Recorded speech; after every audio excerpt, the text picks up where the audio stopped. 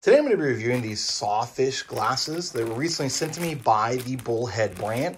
And these are going to be polarized, so it is going to be something you'll want to keep in mind when you are purchasing this specific one from Bullhead.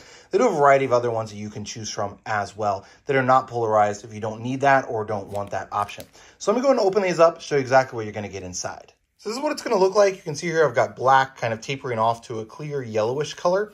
And then on the frame, it's going to be the same thing at the top to the bottom. So black kind of tailoring down to like a brown tannish color on there.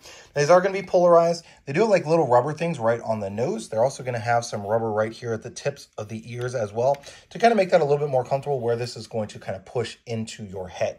So I'm going to go and try these on, show you exactly what they're going to look like.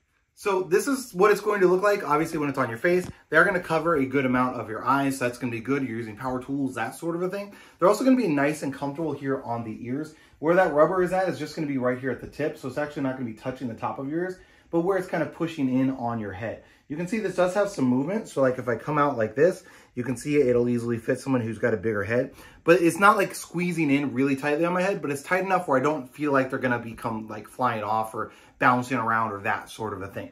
They also are going to have that nice nose piece as well. So that's going to be comfortable like on the nose.